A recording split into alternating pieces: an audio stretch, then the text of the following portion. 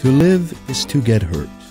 We have all been in situations that we felt that others did us wrong by their words, actions, or indifference, and situations in which we regret doing or saying things ourselves. How can we forgive others and ourselves for good? Is true reconciliation possible or necessary? And how does forgiving help us to lead happier and more peaceful lives? Forgiveness is the conscious, deliberate decision to let go of resentment or vengeance towards a person or group that harmed you. Psychologist Fred Luskin of Stanford University has outlined a forgiveness program that helps us to take things less personal, blame others less, and offer more understanding to the other and to ourselves.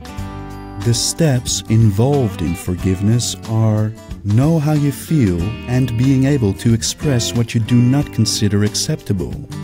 Make a commitment to yourself to feel better and to let go. Forgiveness does not have to mean reconciliation or condoning the actions that hurt you. Realize that forgiveness is about inner peace and understanding. Get the right perspective on what is happening by acknowledging your hurt and suffering in the present instead of focusing on the hurtful past experience. Practice stress management to soothe fight or flight reactions, for instance by doing mindful breathing exercises. Give up expecting things from life or from other people that they do not give you. Instead, put your energy into looking for ways to get your positive goals met by yourself. Look for love, beauty, and kindness. Focus on appreciating what you have instead of what you don't.